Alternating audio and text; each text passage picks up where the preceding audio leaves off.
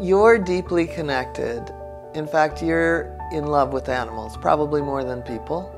You are already communicating and you don't know it, or you don't trust it. You think it's some sort of a hit and miss thing. If there was an injured seagull, you could get the hook out of its foot.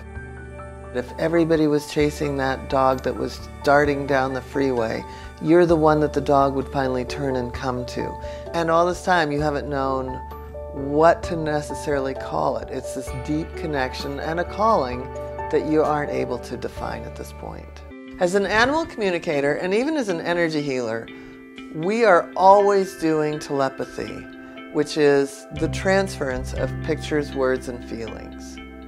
What we often think is that telepathy is like some action verb, like I'm sending and then I'm receiving, and like these are separate things. In the old days there was this commercial for something called RKO. There was this radio tower and it had lightning bolts and you could see all this activity around it, right?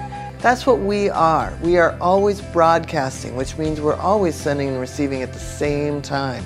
It's not something we're doing. It's not an action verb. It's actually what we're being.